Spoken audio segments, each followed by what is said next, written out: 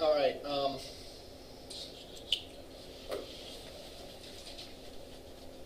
We're a little bit behind lecture-wise, like maybe like a class or half a class behind, because I know you had the assignment about accessibility due last week, right? And if you haven't gotten it turned in, I'm not going to adjust the due dates or anything, but just get it in as soon as you can. So we're going to try to keep on schedule with this as we cover accessibility over the next day or so. Does anyone have any project-related questions? You're welcome to send me your project before you turn it in, your project design before you turn it in, if you want me to give you feedback on it. I will tell you right now the feedback that I write on most of the ones, all right, not everyone, but most of the ones. Most of the issues is A, people forget a part. All right, so literally go through, and there's supposed to be 5 parts. Make sure there's 5 parts, the 5th part being the prototype. So make sure you have 5 parts of it. If you want to help me out, number very largely. 1, this is the strategy section. 2, this is the scope section. Believe it or not, I think most professors want to give points. It doesn't cost us anything to give you points. All right, so it's not like it's a precious, rare commodity. All right. I'd be happy if everyone did perfectly on this, all right? So when I take points off, it's not like I am doing it because I am happy about doing it, all right? I want everyone to succeed. I want everyone to do a good job. So make it easy on me. Clearly label it, all right? And that way, oh, okay, I didn't realize that that's what they thought was the scope section. And you might get at least some points for it, even if it's not accurate. One of the problems that I often say about the goals is the goals are too vague, and or they simply restate basic design principles as opposed to something about your particular project. So for example, the site will be user-friendly. That's not a goal. All right? That shouldn't be in the goal section. Because when would you not make your site user-friendly? All right. Now, there are exceptions. Maybe if it's a mystery website or something like that, maybe you would make it tough and confusing. But for the most part, a standard website, yeah, you want it to be user-friendly. Or it will be accessible. Yeah, every website you do should be accessible. It will have a good navigation. Yeah, it will. All right. Those are simply stating basic web design principles. That's like saying a goal is to spell all the words right, all right, in your term paper. All right? That's not a goal, all right? That's like an assumption that that's going to happen. That's just doing the job correctly. A goal would be something specific to your content. So a goal might be something like provide examples of 3 different styles of music. You know, let's say you're doing a website on heavy metal. You know, do hair metal bands of the, you know, it will provide examples of these 3 subgenres. You know, hair metal, Scandinavian death metal, and the one that I've just seen making its rounds on Facebook, Mongolian metal. All right. That's actually really good. Yeah, that is very. Yeah, it was good. So be specific. All right.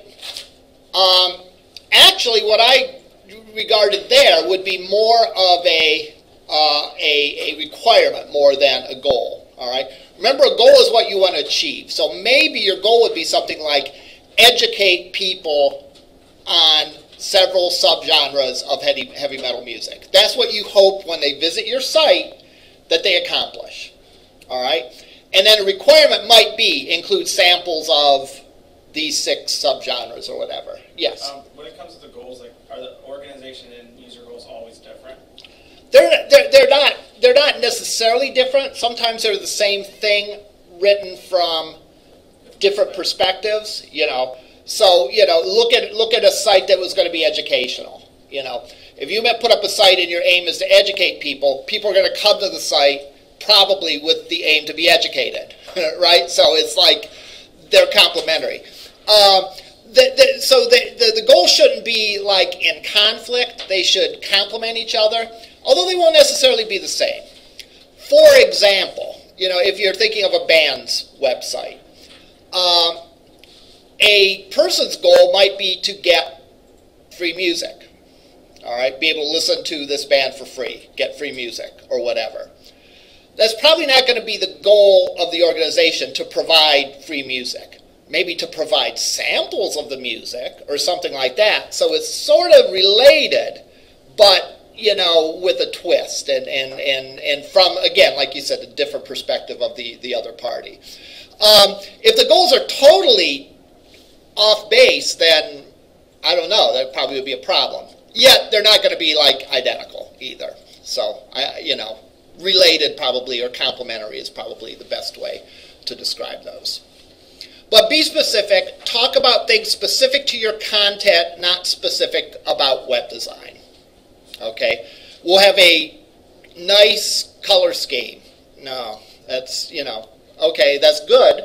And that'll come out later on. I'm not saying it's not important, but ask yourself when you're defining the goals, are people going to come to your site to see this?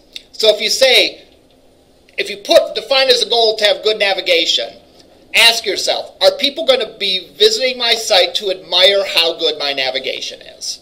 And the answer is no, of course not. They're there for some information. All right? Or are people there to examine the color scheme and say, wow, those are the prettiest colors I've seen in my life? No, they're not there for that. You want that to be there, but that's not like a goal, or that's not a requirement. That's not why people are coming to your site, and that's not the content that's going to help achieve those goals. So I would say that's sort of the biggest problem. Number one, make sure you hit everything, a checklist, and write it out with headings and subheadings. One, strategy. Goals, user goals, organization goals, persona one, make it easy on me. So I can look and say, yeah, they did everything. And if you slipped up on something and didn't do it correctly, at least I know you made the effort, and maybe what you did would be worth a few points, because maybe you did part of the job and not the whole job. All right? Be sure to include the prototype. Remember, the prototype is HTML documents.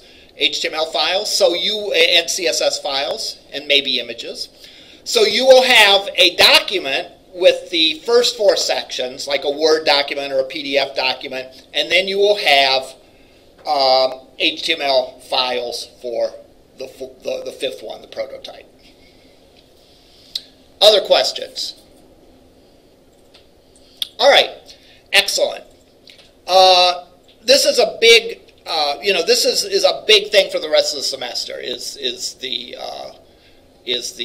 project. Not to say the stuff that we're covering in class isn't important, but the project stuff is always important. So if you have any questions about the project, if you think it's a question that will benefit others in the class, by all means ask it in class. All right? Don't think, well, it's just my project. If it is something specific to your project, then we can look at it in lab. The other thing I would encourage you to do, and I might even schedule a time to do this, is bring your projects to lab and share what you've done so far with other people. All right? A lot of times, you probably have seen cases of this in other situations where you get sort of too close to the problem and you sort of have blinders on and you can only see it a certain way. And as soon as someone looks at it, someone else looks at it, they could provide you a fresh set of eyes and point out something that maybe you missed. I mean, that's true if you're writing a term paper with spelling, right? You might look over the spelling, a spelling mistake 10 times, and whereas someone else with fresh eyes might look and see it. That's true with programming issues, right? If you have a bug in your program, sometimes it's good just call a person over and have them look at it. Sometimes even when you're explaining it to the other person, you'll find the problem. You know how many times that's happened to me in my programming classes where a student says, I got this bug. And I'll come over, what's the problem? And they'll go and explain it, and they'll say, oh, okay, it should say x equals 0, not x equals 1, or something goofy like that. And, it's almost like, the students start to think there's something magical about my powers that just the presence of me next to them solves that. And maybe there is, I don't know. But probably it forces them to look at it with fresh eyes. And if they can't find it, then a lot of times I can find it quickly and help them get over whatever problem they're having. So at any rate, share your projects with other people in the class. Learn from other people in the class. If someone did something really cool and you don't know how, ask them how they did it. All right? If they have a neat little transparency effect going on the page and you like it, and you don't remember when we talked about that in class, ask them, how'd you do that? Or if you like the way their page is laid out, ask them, how did you do that? All right? That's fair game. All right. Accessibility. What do we mean when we talk about website accessibility? Oh, go ahead. It's able to be accessed by people with disabilities. Okay. I was just going to say, like for older versions, so if you're on an older machine, you're able to access it as well. Now, there's a little bit of a graying of the line of that. Typically, when we talk about accessibility, we're talking about disabilities. That's an important issue too, but usually that's called something else. That's usually called compatibility or backwards compatibility or something like that. So usually accessibility is specifically about people with different abilities, disabilities, and so on. What are some of the disabilities that affect people trying to access content on the web? Blindness is like number one, right? In fact, if you talk to some people,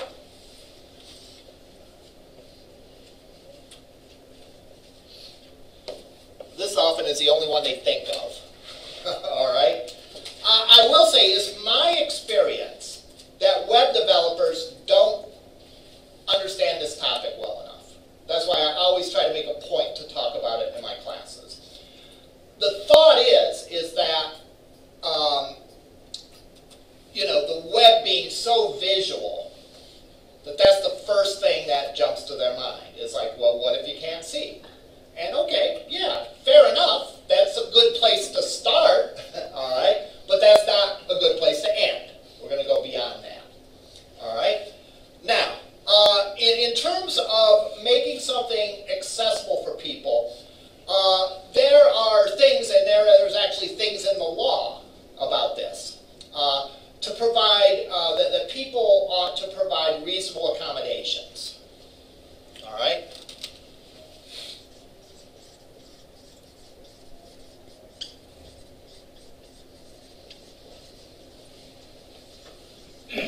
All right?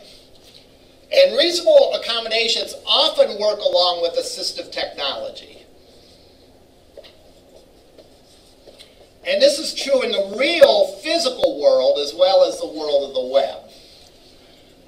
In the real physical world, the assistive technology could be a wheelchair. All right? That helps someone that can't walk, get around.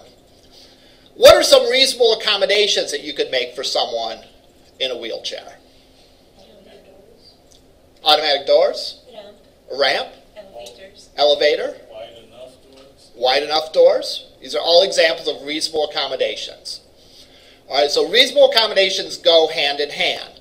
Because without the reasonable accommodations, the assistive technology can be rendered far less effective or even useless. If there wasn't an elevator to get up to the second floor, it'd be real difficult for someone with a wheelchair to get up here. All right?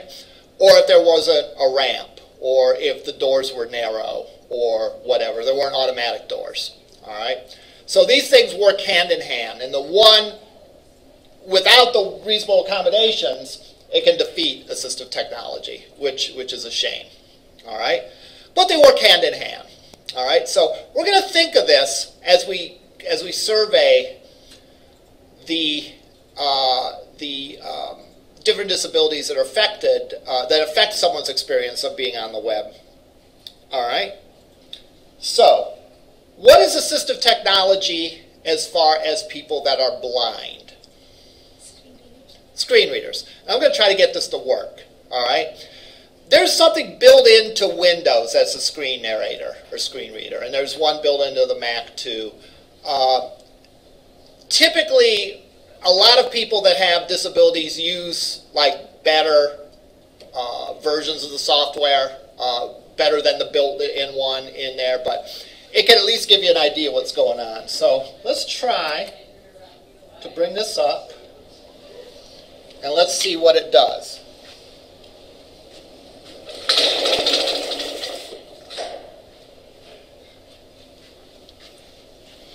I worked with I did a NASA summer fellowship a bunch of years back, and I worked with a high school student that was blind.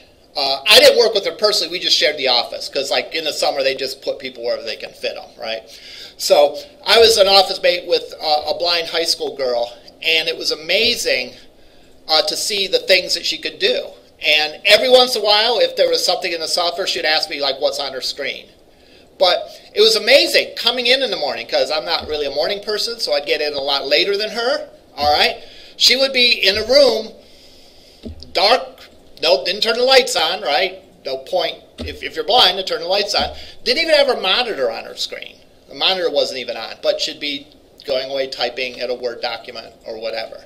It was really, really amazing, and really a tribute to what someone can do if you just give them the tools that they need to get around some of these obstacles that they have. The person, they were mentored by a person that worked at NASA full-time, and I don't remember her name, but I do remember, and this is bad on me, but her guide dog was named Cadet.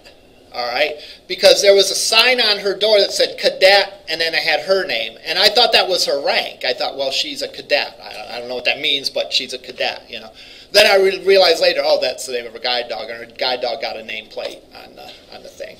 All right, so let's go and turn on the screen reader. And she said, if you really want to test out for something, you really want the experience, turn off your monitor and unplug your mouse. Because guess what? If you're blind, you can't use the mouse to navigate. All right? You can't go and click on something. You don't know where it is on the screen. So let's go.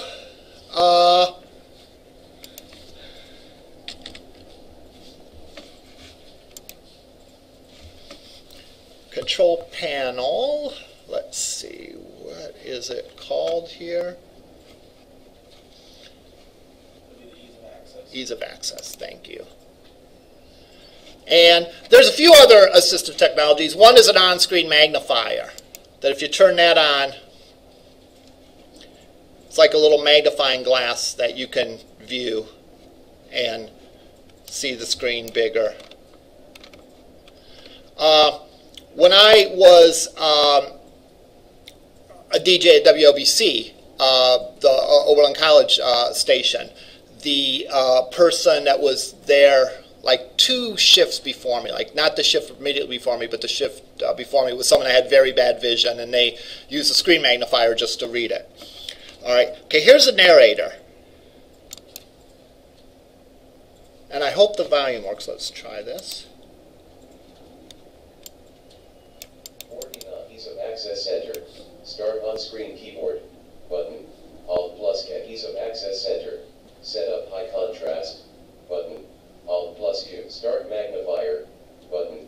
Alt plus G. Magnifier enlarges part of the screen.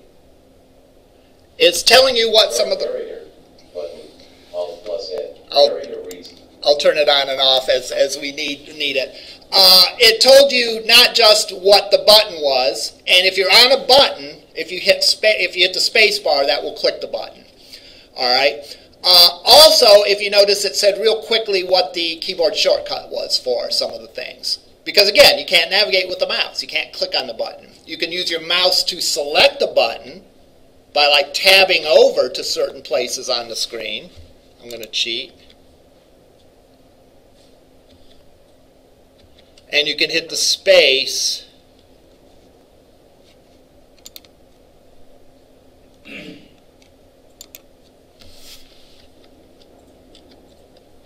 if you want to select it. All right. So let's go to a website. I'll turn the screen back on. 893. Start button. Type here to search. Untitled. Untitled. Google Chrome. apps.lorraineccc.edu says. OK. Button. Scan off. This would have to be excruciating if you had a screen reader to get the screen pop up. I'll hit space. Lorain County Community College. Real education. Real jobs. A real future. Lorain County Community College. Real education. Real jobs. A real Lorain County Community College. Real education. Notice a link came up that said skip to content. A real future.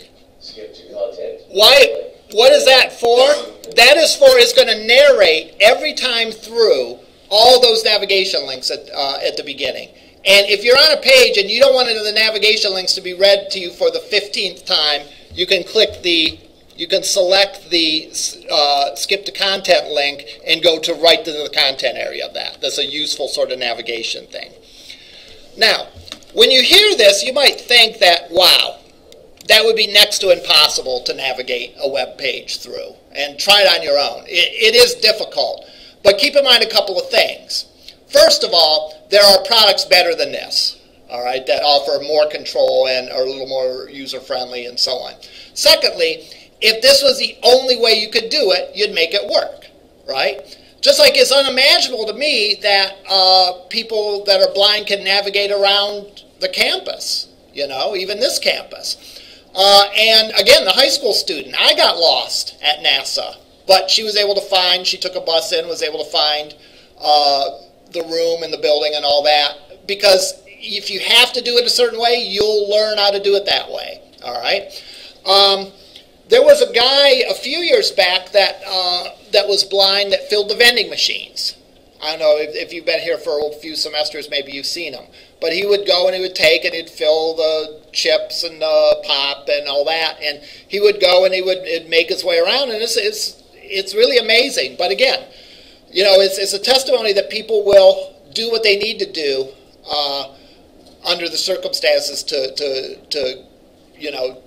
survive and to get whatever they need to do done. Okay? So, if you think that's hard, again, it's the only option for people that are blind. Now, notice a few things about this. There was a skip navigation link that we could do. There was that you could choose and skip over reading the navigation to you for the 15th time. There was the images on the page, the alt text attribute was read to you. Again, it doesn't tell you exactly what the image is, but it can give you some information about the image on the page. All right? So those are the reasonable accommodations. Those are a couple of the reasonable accommodations that you can do on a web page. Some of the other reasonable accommodations, and I might have even said this on some of your assignments that you have done. All right? Make the wording for the link descriptive. So don't say resource 1. What does resource 1 mean? All right? Don't say click here for information. Say link to usability.gov for accessibility guidelines. Make sure your link text is descriptive, because that's what the screen reader is going to read to people. And you can use the tab key to tab through the links that exist on a page. If all the links were simply click here, click here, click here, click here, you'll be able to keep track of it. But if the links were descriptive enough and told you what the web page was, then you have the person that's accessing it has a fighting chance. Then you're working with the assistive technology and providing reasonable accommodations instead of working against it. All right? So all attributes, meaningful text for links, skip navigation or skip to content links. All these things are things that you can do to help the reasonable accommodations be able to access the site. All right? Now, There's some other assistive technologies too. On-screen keyboard. I worked with a student many years ago that had neurological issues, and I'm not sure exactly what their physical condition was, but they had a very hard time like using their arms to type on the keyboard. They weren't like totally paralyzed, but they had very limited motion. And they would use the on-screen keyboard. And it's just like a regular keyboard, except it's kind of like a phone keyboard, where you go and you pick and click on it, as opposed to typing on an actual keyboard. High contrast would be another thing that could be done. Now, I want to make a couple important points here, because we've considered blindness, and we talked about some of the reasonable accommodations that we can do that work with the assistive technology. But I want to make a couple of points that we're going to come back to over and over again. Number one, we have to make the reasonable accommodations so that we work with the assistive technology. That's point number one. Number two, one of the ways that you make your site more accessible is provide the same content different ways. All right? Let me give you an example of that. We talked about an image and the alt attribute. That is supplying the content two different ways. There's a picture and there's words. So if you can't access one, then you can access the other. So that is a way. So multiple presentation of the same content is a way that you can make your site more accessible. All right? Another key point, I should be writing these up on the board. If we're going to prepare some accessibility guidelines, and I know everyone's thinking, why didn't I do this before the assignment was due? All right? But if we're going to make some general guidelines,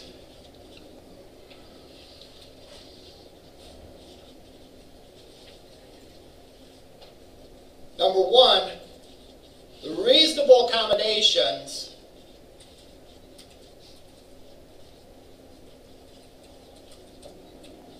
are needed for assistive technology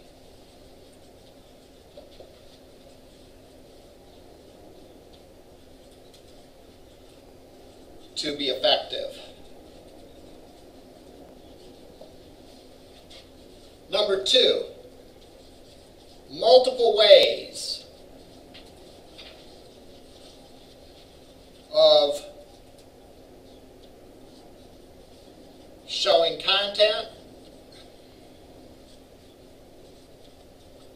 and functionality. So an alt attribute, allowing someone to use a mouse or use a keyboard. Keyboard shortcuts are an example of accessibility, right? And that's not just on web pages, but on any application, right? If you're in Word, if you want to print something, Control-P or Alt-P or something like that, right? Well, you can also click the menu. Well, a blind person doesn't have that option. But since we've provided a couple ways to do it, there's a way for them to do it. So have multiple ways of displaying the content, of showing the content. I shouldn't use the word show. I should say of representing the content. And for providing functionality. So keyboard shortcuts along with being able to use the mouse to do certain things. A third one, which doesn't really come into play here, is the notion of simplicity. And we'll come into that later on. I guess if you were on a page that was very, very, very cluttered, the screen reader would go crazy and it would be very difficult to work its way through. Whereas if the screen was designed more simply, it would be easier to navigate with the screen reader.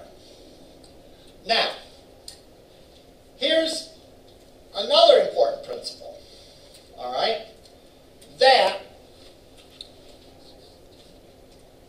accommodations can benefit those without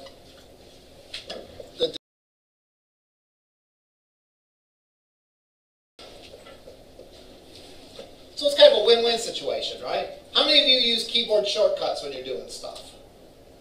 All right, well, you're not disabled, all right? So that's accommodation. That's a feature of the program that works for people that are disabled and makes them able to do something that they couldn't otherwise do. But you know what? It's beneficial for people that don't have those disabilities as well, all right? It's kind of like the elevator, right? The elevator allows someone in a wheelchair to get from the first floor to the second floor. But it also helps people that maybe are carrying a heavy bag of books and they don't want to go up the steps. Or someone that has health issues and they don't want to walk up the steps. Or leg injuries. And, or someone that just had a bad morning and don't feel like facing the steps, all right, at first thing in the day, all right? So the accommodations that you do for people with disabilities oftentimes can benefit the people without the disabilities. And at the very least, usually, if they don't benefit people, they don't get in their way, all right? For example, let me verify that this is true before I make a statement.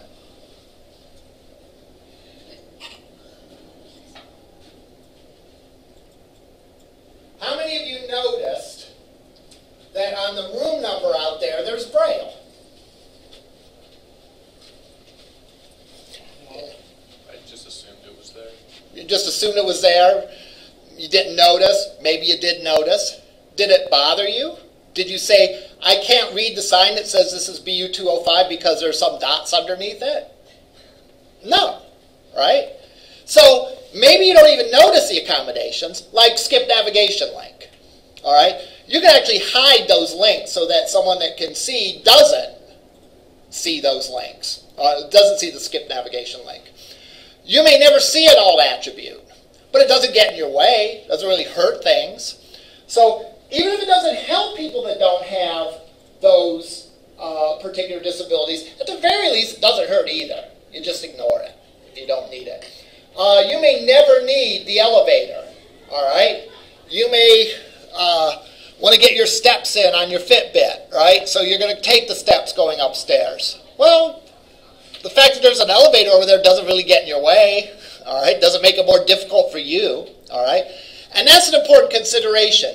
You'll hear some people incorrectly say that accessibility is a problem because by making the site accessible, you might make the site less exciting or less interesting, and that is nonsense.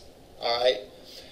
These accommodations will either be transparent to someone that doesn't have that disability, or in some cases will help them as well. All right?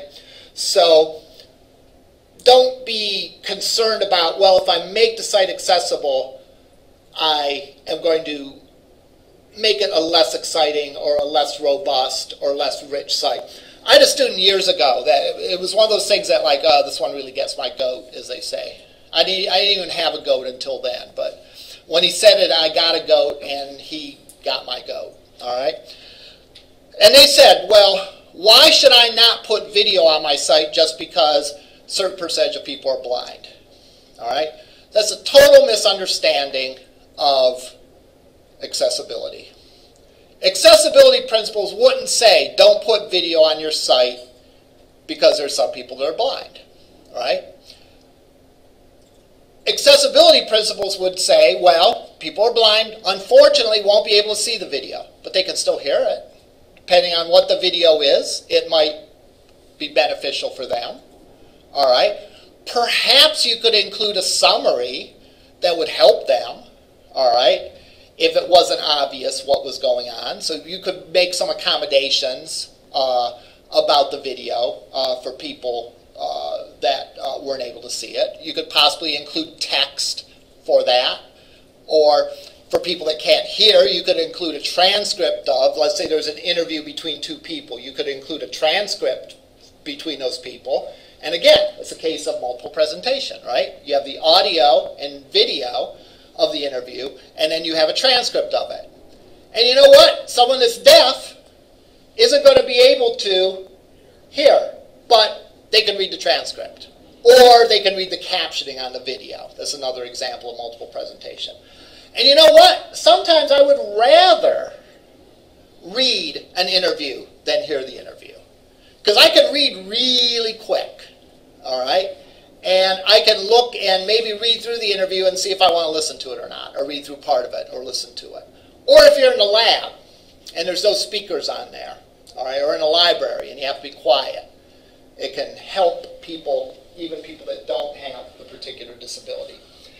Now, here's another characteristic of accessibility, and that is that there's extreme, for every disability, there's sort of extreme cases of it, and then there are less severe versions of that same disability.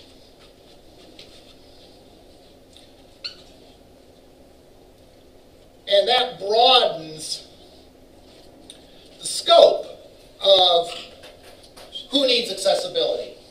Because again, some people that are ignorant will say, well, there's X percentage of the people in the world that are blind. Why should we do all these accommodations just for them? Well, number one, it's the right thing to do, right? I mean, you wouldn't open a store that kept people that are in wheelchairs out of your store, right? You wouldn't be able to, right? And the law is not clear, and I'm not a lawyer, all right? But you may be legally bound, especially for certain kinds of websites, to provide accessibility. And if you're not legally bound by the ADA, you can be sued for it. There was a case of Target being sued for their website not being accessible a bunch of years ago, all right? So even if you aren't legally bound to it, it's not a good thing to do, all right? So do it, you know, you can be motivated for doing the right thing, or you can be motivated by keeping yourself out of trouble. But in any case, you know, work to make your site accessible. But if you need further convincing, consider that for every disability, there's sort of like slight variations of the disability that also can require accommodations.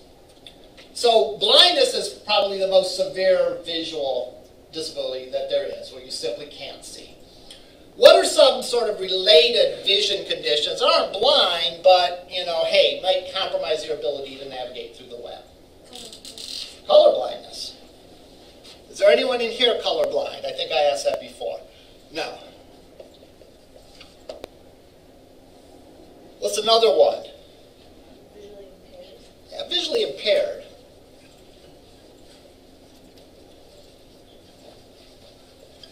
Where you can see, but you don't see particularly well. All right?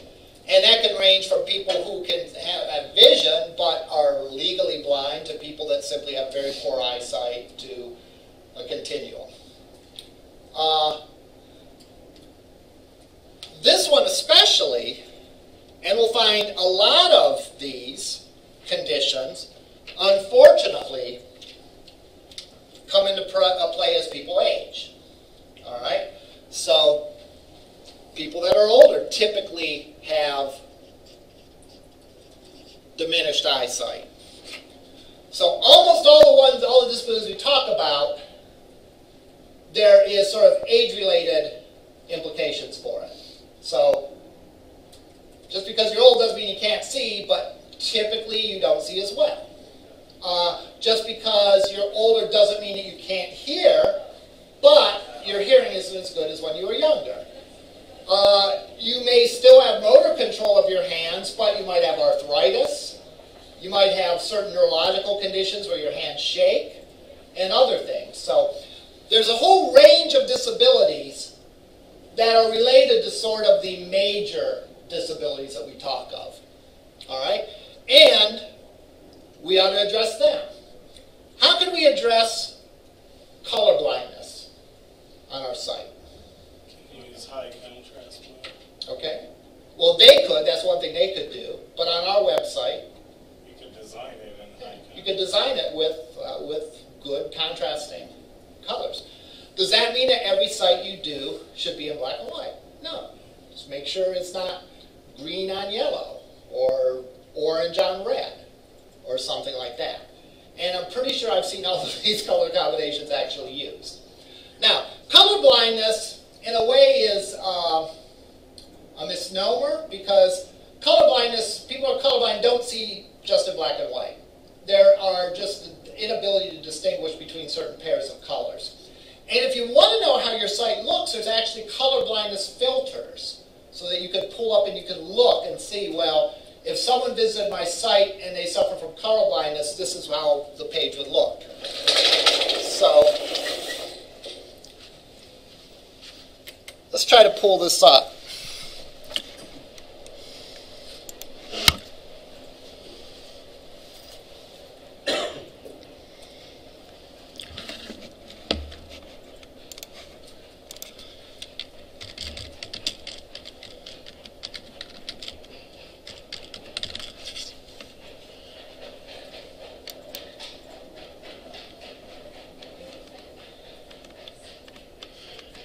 Here they do it with photos. And this is a good demonstration. There are similar ones that work for websites. So this is what a normal person, a person with normal vision would see this. Looks like a pile of crayons. So if you had word I can't pronounce, word I can't pronounce, you might see it this way if your red was weak. If your green was weak, you might see it this way. If your blue was weak, you might see it that way. If you have this kind of color blindness, you'd see it look like that. And a few other options as well. All right. On this, you could actually upload a screenshot of your. In fact, let's do that. Let's pull up a website.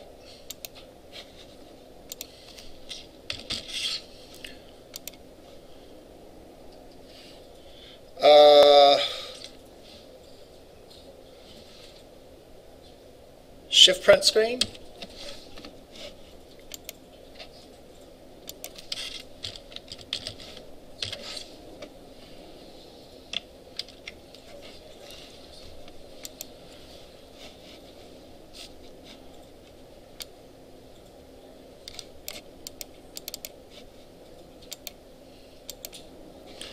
All right. So let's upload our image.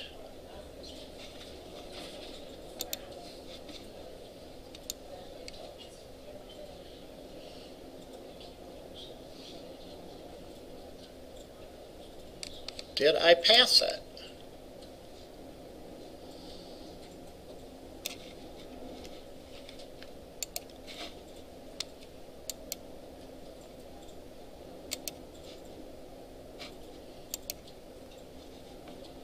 Oh, I put it in some office folder. There we go.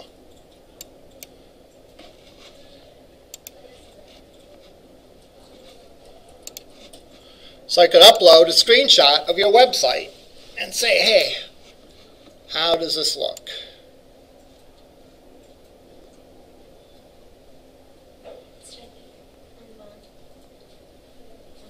There we go. All right. If I have that, well, I can still read everything, right? The blues are a little weak compared to that. They're not quite as vivid.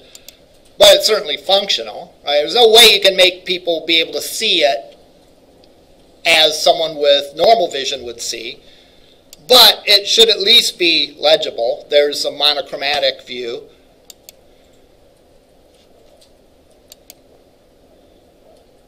There everything looks more greenish.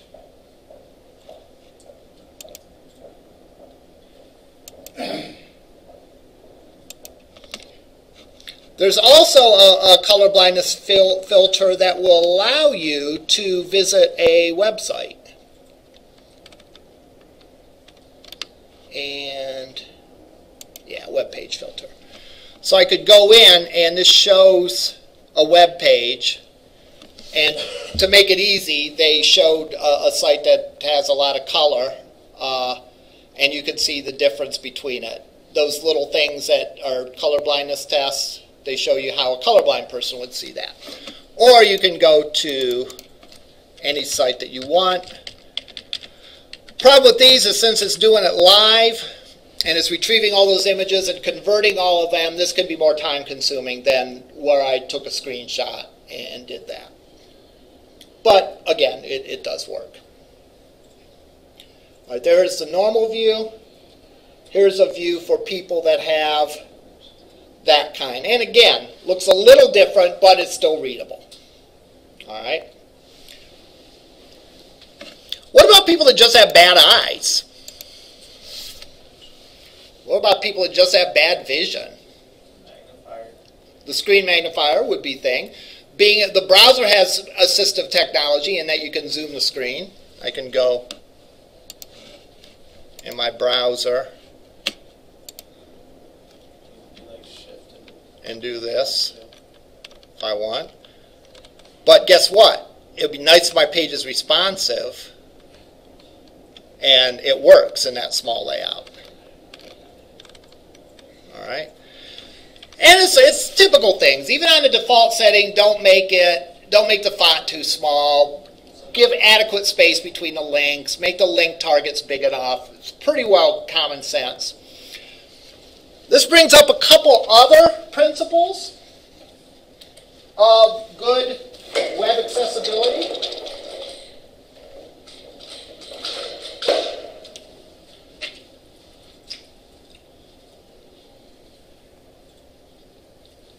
Some, not all, is just common sense, basic good web design.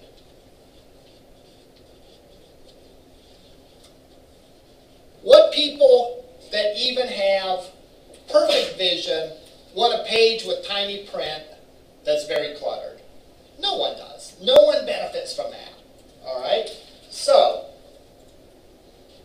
you can do it for accessibility reasons. You can do it because it's a smart thing to do. All right? But the effect is the same. Another one is, where possible, customizable is good. Let's say I had choices between color schemes for my website. All right? Where I think you can even do it in Canvas, right? You can pick your default color scheme. Well, if you're colorblind, you might be able to pick a color scheme that works best for you. If you're not colorblind, you're happy because you pick your favorite colors. Right? So again, a win-win situation. Okay. Let's see what time it is. We got 2 minutes left. This is going to be the rarest of all days. I'm going to end a couple minutes early. All right. What we'll do next time is we will wrap up. And I want to start with these things, these rules. And I'm going to post them to Canvas. And we'll talk about other disabilities from the framework of these things. Like, what are multiple ways of representing content if you're deaf? What are milder versions of deafness? And so on. Customizable is good. How does that come into play? All right. That's all I had for today. I'll go unlock the lab, and then I'll be back in lab.